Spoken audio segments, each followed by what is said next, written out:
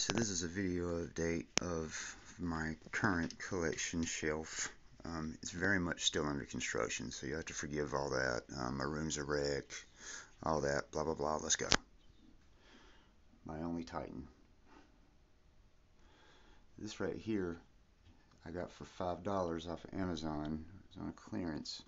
It's a little washed out. It's probably not as fine a detail as the $60 one, but it was $5 and it looks pretty cool behind them. I think it does a great job covering a lot of background. And this right here is cell phone box, spice racks, another cell phone box, another spice rack, another spice rack. And down here, forgive my PA over there. This is a bridge that I made out of cardboard and little greebly pieces and wrapping paper rolls. And this is what I was talking about, getting congested looking. This top shelf here and the little prime section over there with the other guys mixed in. It looks a little busy. Do something about that. And I do have a bunch of guys standing straight, but you know, I try and at least have them not totally straight backed, you know? I mean, just have some kind of expression. Oh, impactor there. Sorry, guy. And then this here is another spice rack. It's 3 tiers and it's kind of adjustable size. So by doing that and then sticking the leaders over here close to where the commanders are that are sitting flat on the ground, I think that looks pretty good.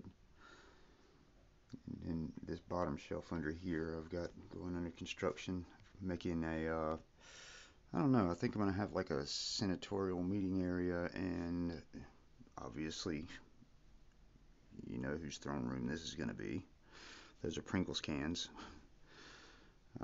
These are the Joy Toy Mecha Depots. Basically those are just really cool kind of weathered Legos, so that's what I built. And then there's a little sniper roost with, I think it's a Cascade or whatever the other one's name is. This is actually the roof to Shockwave's lab.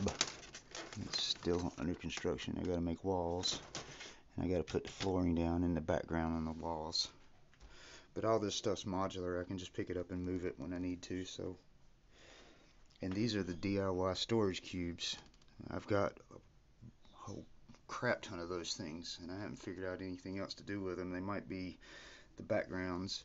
But what I've done is printed off sticker sheets. I think those look better over here. Yeah. I printed off sticker sheets and stuck those on there for decoration. And I've done that in a lot of areas. Everything's pretty much printed off my printer. These are actually like role-playing tabletop game printouts. And as long as I'm not trying to make a profit off this stuff, you know, I'm pretty fine using it. People have offered to buy this stuff from me, and I can't really sell it because those aren't originally my designs, and you know, I don't want to go down that rabbit hole, you know, costing a creator money. So yeah, there's my collection so far. You know, it's not got space for everything. Still got Beast Wars and live action off in crates, but for the most part, you know, this will hold everything but Beast Wars and live action, and I have a different idea for those two. Alright, take care. I hope this gives somebody some inspiration on how to display their collection.